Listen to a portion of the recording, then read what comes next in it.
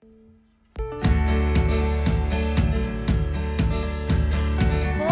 there, friend, and welcome or welcome back. This is Cynthia, and I'm working on the Illusion Sampler pattern. It is month 12, this beautiful last block of this Block of the Month program. Just to review, this design was by the amazing Scott A. Flanagan, who was contacted by Banyan Batiks, and this lovely lustrous luster collection. You can find out more information in the links below in my description. And you can see the beautiful fabric I've picked out for my Scrappy version today. We are using all 4 of the backgrounds, 1, 2, 3, 4, and all except fabric 5 for the blocks. So no fabric 5, but don't you worry, we're going to get into this block and see what it has to do. And if you notice, there's 2 borders, but I'm going to do those in a different video. So we are just concentrating on this block today. Let's dig in and see what it has to offer. Okay, let's do a quick review of the fabric we see here for the main block. You'll see I'm using background 1 fabric, and we have a bunch of itty bitty little squares and some rectangles and a few regular squares. So there's 4 of these, and there's 8 of the bigger squares. 16 of those little ones. Oh my goodness, little ones. You know what that means. Accurate piecing is going to be key for this block. Moving on, you'll see fabric 1. That's that pretty yellow. There's 5 of those same sizes. And then from fabrics 2, 3, 7, and 8 more. I bet you these all go together. Spoiler alert. And then also those complementary fabrics have the big squares as well. Matches that. And we got some lovely little fabric for rectangles here. So we're going to be doing some 9 patches real quick, so let's grab all these little small ones. We'll set the rest aside for the moment, and we'll talk about this. Alright, so you see our pretty little squares, our tiny itty bitty baby squares. We're going to be making 4 9 patches using everything we have here. So let's just grab one color. The instructions show the orange, so I'm going to do the purple, you know, to keep it interesting. You're going to need 1 of these yellows for each of these squares, and then 4 of the backgrounds. 1, 2, 3, 4. There we go. And let me just do a quick layout to show you what the 9 patch looks like.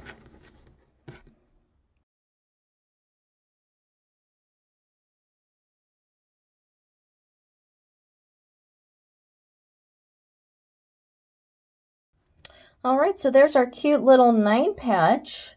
Now what we got to do is put this together, and I know you're thinking what I'm thinking. We're going to do them in rows first, and then we're going to attach the rows together. Now let's talk about pressing. So we're basically going to be pressing towards the colors and away from that background. So for the top row and that bottom row, we're pressing towards the purple. And then that center one, we're pressing towards the yellow. That way, the seams are going to nest up in those corners. You know how much Scott loves us, and he's made this pressing super nice and super easy. So when we got the rows done, we're going to put them all together into one block, and we're going to be pressing kind of down towards the middle. So up and then down here. So that seam will be nice. If you feel it's a little too bulky in those corners, I won't tell anybody if you want to open up those seams. Remember, it's your quilt. So we're going to do this block 3 more times, and I'll see you at the end. Of course, I'll take little pictures as I go, and then we'll move on to that next step. Let's get going.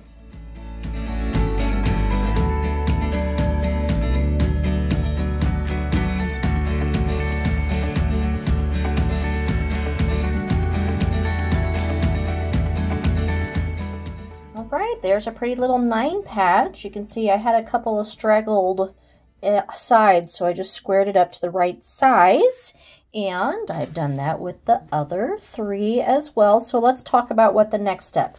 This, of course, gets put into a bigger block. So the layout looks a little like this.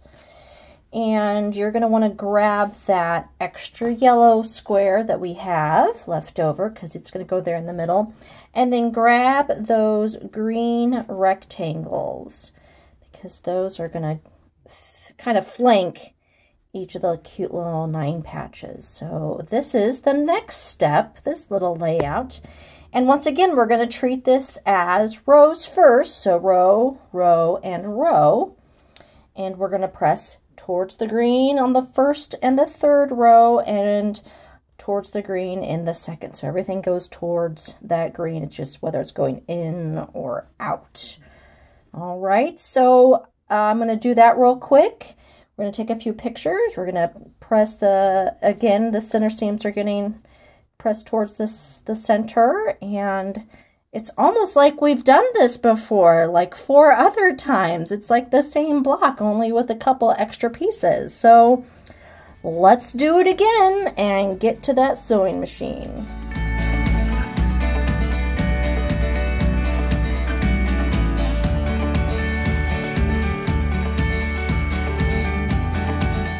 All right, there's that lovely block with our little 9 patches. But wait, we're not finished with this block. There's more. There's another layer that's going to go around it. So let's get to that and grab those big squares. So we have the 4 colors and the backgrounds. Oh, and look, I've already drawn some pretty lines. That's right, guys. It's our favorite half square triangles. So let me just review it.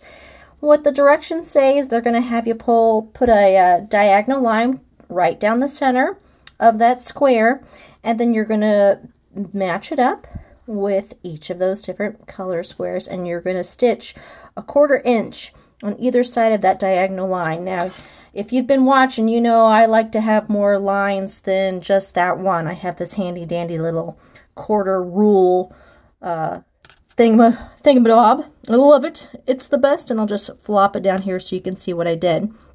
So the slots in the center, that's that diagonal, and then I'm able to go with my pencil or my marker or my chalk, whatever, and do the other 2 lines. So I have 3 lines.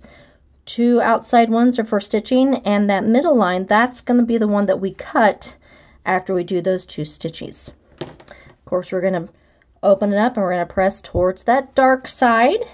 And we're going to have 4 half square triangles from each color, but we're only going to be using 3 of those 4, just so you know. You'll have a little bit of extra. So you're going to see me do one of these with some camera shots as I go, and I'll see you at the end with a bunch of half square triangles so we can continue this main block. Let's get stitching.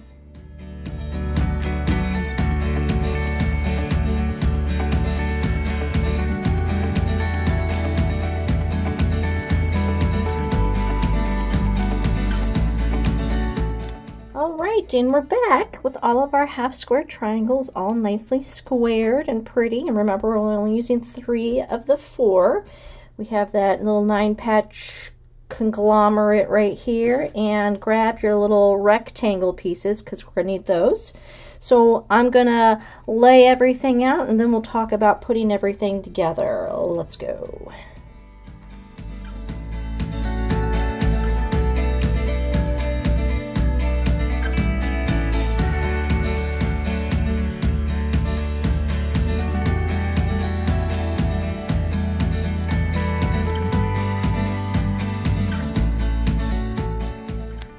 Alright, so here's kind of what the layout looks like. They turned the block, so I turned it too, so it would look similar to your instructions. You'll see all of the 3 half square triangles in each corner are all pointing in that same direction towards that block. And isn't it fun? I picked 2 different scrappy pieces of fabric. Yay! I love Scrappy. And then the little rectangle is going in there in the middle on each kind of outer area. So I kind of want you to look at this like 5 different spots or areas or finishing pieces. We already have that main one. So this is one. I'm going to say that these 3 pieces on either side, that's 2 and 3. And then we have the top and the bottom is 4 and 5. So look at them like that, because that's going to make more sense when we go to start putting them to pieces, because now it'll sort of like look like that 3 rows. But of course, we're going to need to do some piecing first before we can put the rows together. So let's talk about these, the piecing. And I'll point out that top one because that's what they talk about in the instructions with their little arrows. So you'll do all of these seams, and on each area, it's going to point in towards, when you press it, towards that blank rectangle in the center. So towards, and that's both for this and this. Now, it's the same thing's going to happen for the 2 sides. When you go to do these 2 seams, you're going to press in towards that blank square or rectangle, as it were. So you'll want to do all of this first. So I would do this side first, then this side, and then the top and the bottom, just because I'd like to do the smaller piecing first. After that's all done, we'll then have 2 complete sides, and you'll be able to combine them to the big block there in the middle, and it's going to get pressed out towards away from that main block, so that it'll nest up really nicely, because remember, these 2 seams are pressing the opposite way. And then we'll sew the top row, and we'll sew the bottom one, and we'll press again away from that big block. If that feels really bulky for you, because that's a lot of fabric right here in this corner, feel free to open it up. I may play with it myself, just so that you know. And I do want to point out in the instructions, you'll see that half square triangle. It is not going to match up to any of these seams over here on the side. So don't worry about it needing to, go in right with that square. It's actually going to be closer to the middle, which is nice because that means we don't have to match seams there. I like it when we don't have to match seams and don't have to worry about. It's a lot of fun. Okay, so I'm going to get started and start piecing. I'm going to take a bunch of pictures as I go so you can see what I'm doing. And if I come up with any problems along the way, I will explain them all, but this looks pretty good to me, so I'm gonna get to that sewing machine and I'll see you in just a few moments.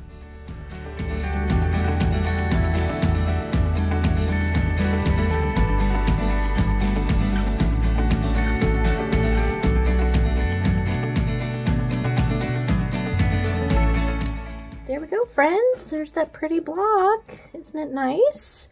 Let me turn it over because I did go ahead and open up those seams, those last 2 seams between the rows, and that's because I felt it gave me better points here at that big bulkiness in the corners. So feel free to do the same thing. I just want to again point out these are a lot of small blocks here, so you need to make extra special care that you're cutting these accurately and then you're using a really good 1/4 inch seam. In fact, I do a scant when I'm doing something this small, a scant 1/4 inch, which is basically about a thread or 2 shy of a 1/4, just to make sure I have what I need for when I put everything together. Makes life a little easier, it's easier to cut down than to cut back.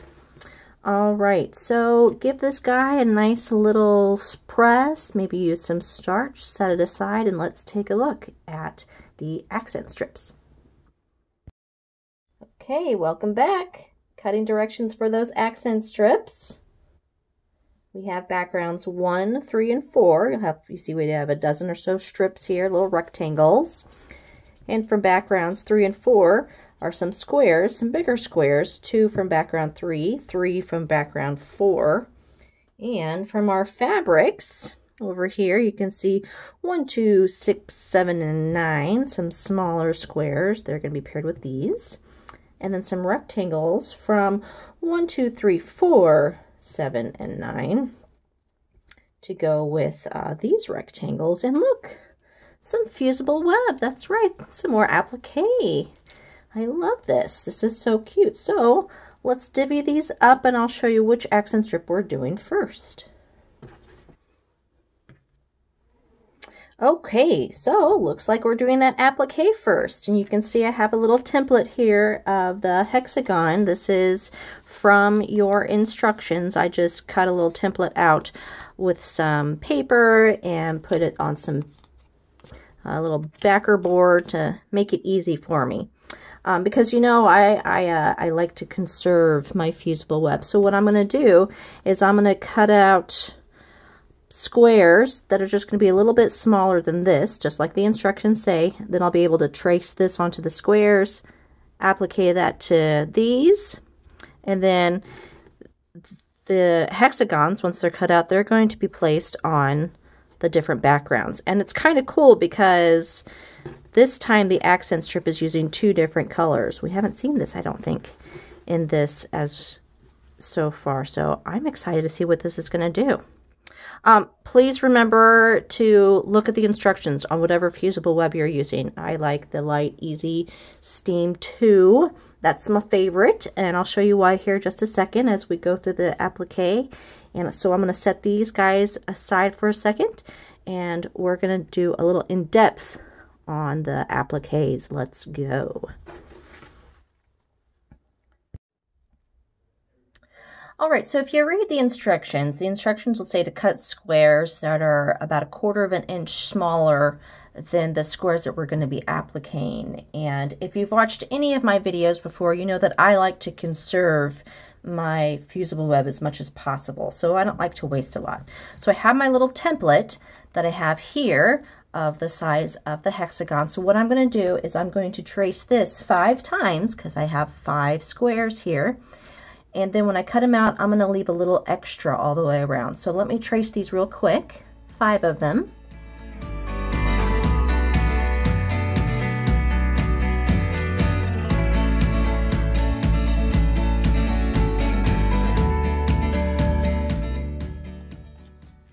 Now that I have these all ready to go, I'll just cut it out roughly in between each.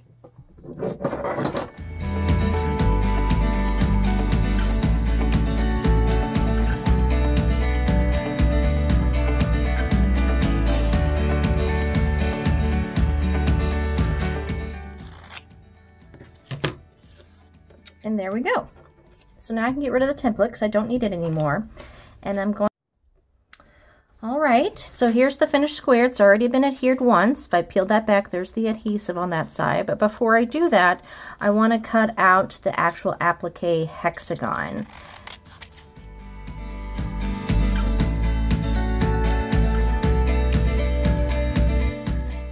And there we go. You can see I've done that to all of them. So there's our 4 or 5, excuse me, little hexagons. So these now get placed on the background squares that we have.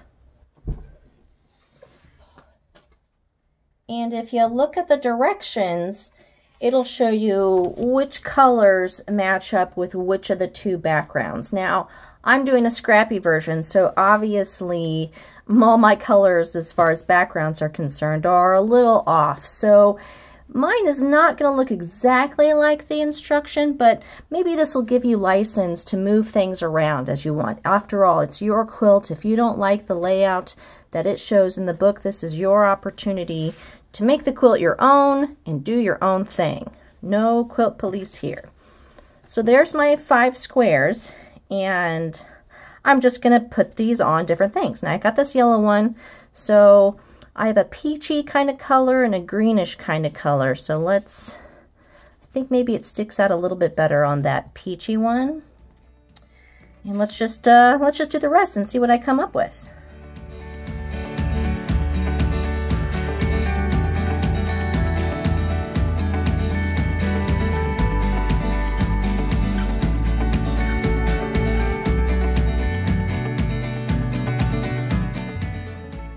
Okay, there you go. I think this is going to be the color choices that I'm going to go with and the order that I'm going to go with as well. So one of them will be separate, either this guy or this guy. And I did that on purpose because these are solids where the rest of these are prints, and so I'm keeping them separate from the 4 that's going to be grouped together and the 1 lonesome one. And then if you'll also notice, the pieces are not squarely put on the block. They're all a little off a little bit, maybe just a slightly off center, maybe turn just a little bit. So this is your opportunity again to decide if you want it to be perfectly symmetrical, or, you know, back and forth, or if you want it to look just like the pattern and have it be slightly askew. It's completely up to you. There are no wrong moves. There are no wrong answers here. You decide what you like for your quilt. So what I'm going to do is, because of this product that I'm using, I'm just going to peel off the other backing here. So there's the adhesive, and you notice, like I said, it's a little tacky, which is why I like it, and I'm going to put it on the square. And again, because it's like that Post-it note, it's easy to peel off if I want to, if I didn't like that placement, or if I didn't get it centered the way I want it to be centered. I will remind you to make sure it's further enough away from the edge, because you don't want it to be creeping up on that 1/4 of an inch seam that we're going to be doing when we put these together. So once you have your hexagons all placed on your squares, I'm going to give this another press. It's, again, read your directions for how long and how hot the iron should be, and then it will be permanently adhered to this block. So I'm going to go do that real quick, and I'll see you in just a bit. All right, so there's my 5 squares. Everything's permanently adhered. Now, before we put all of these together in the accent strip, we're going to need to do an applique stitch around the edge. Because if you remember, if you watch any of the other videos, we always do a little stitch around the side, just to, you know, a little safety measure to make sure the applique stays in place.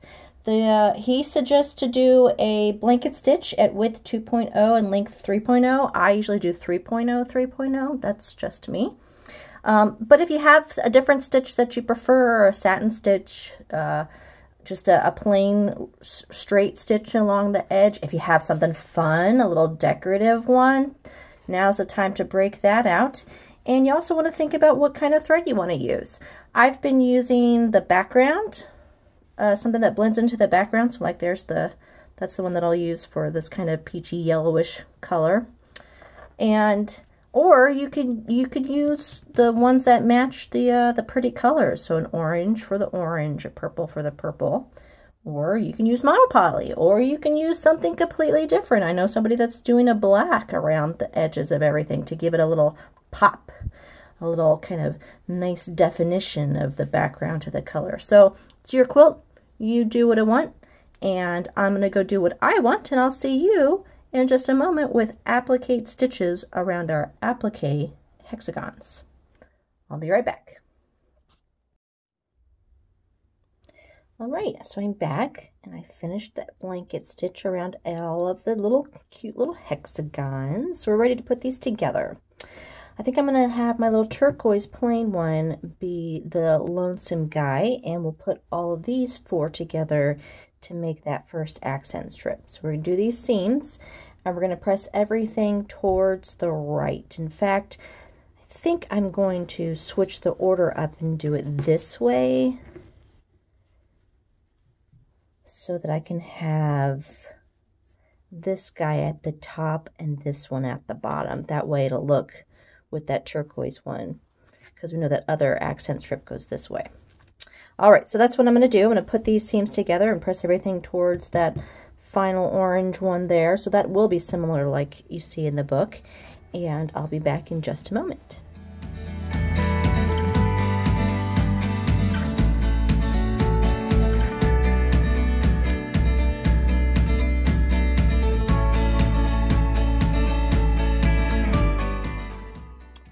There it is, all done, pressed, and ready to go. So let's set these pieces aside and grab all those little rectangles that we still have left. All right, so there's what we have left for the second accent strip, the 6 different colors and the little background pieces. So you'll see in the book, I think it uses the red one as an example. You're going to flank each of these bigger colored rectangles with the background piece. So we're going to do these seams on either side. We're going to press towards that background, and we're going to do this with each of the pieces. And that's a pretty easy little to-do list. So I'll just do this one with a couple of pictures, and then when we have all of them finished, we'll get back together and talk about the order and the layout. Let's get stitching.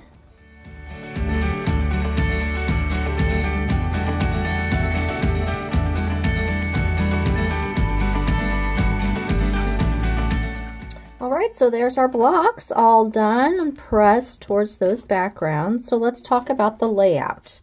In the instructions, you'll see that the layout is red, yellow, purple, blue, green, and orange. And the fun part is that every other one is turned horizontally. You know, give it a little interest so it's not just, you know, a rail fence. It's a turned rail fence. Isn't that cute? All right, so that's the order. We're going to put the seams together. Everything is get pressed towards that orange except for that last one, because remember, that's what lines up with the other accent strip. So it gets pressed towards the left. All right, so I'll take this to the sewing machine and take a few pictures as I go, and I'll see you at the end with our second accent strip all finished. Let's go.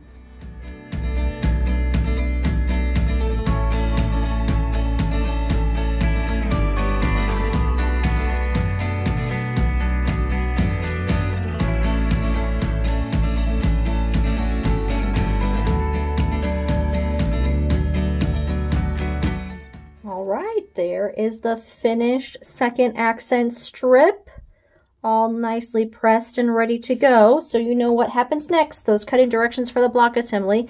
Gather your background 2 pieces and then all the other pieces that we put together, and let's assemble this final block of the Illusion Sampler. Let's go.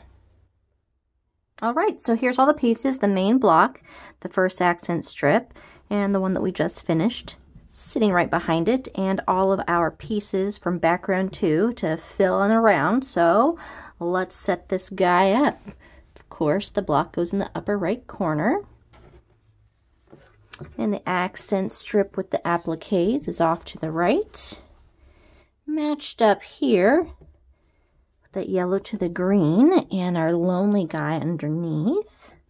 Cute little appliques. So now let's fill in with these other pieces. The lone squares in the corner, of course. We got to put the sashing around the big block. The 2 smaller ones go on the sides, and the 2 longer strips are on the top and bottom. Here we go. And of course, the last 2 big pieces are flanking the accent strips. All right. Say it with me, everyone. One last time for the record. We're going to start up here with this big old block and sash it first. Do the 2 sides, press towards the background, then the top and the bottom, again, press towards the background. Move over here to the right and put the background against the accent strip and press towards the background. Left side's done, right side's done, so just finish this seam here in the middle-ish and press towards that big block. So that way that big top portion's all finished. Let's move all the way down to that bottom row and put the backgrounds on either side of the cute little applique. Press towards the backgrounds, and then you can add that row to our rail fence accent strip. Press down towards the bottom. Top is done, bottom is done, just this last seam right here. And we're going to press up towards the background strip. All of this stuff is in your instructions. Just pay attention to the little arrows and which way it points. I, of course, will take pictures as I go, and I'll see you at the end with our finished block number 12 of the Illusion Sampler. Let's go.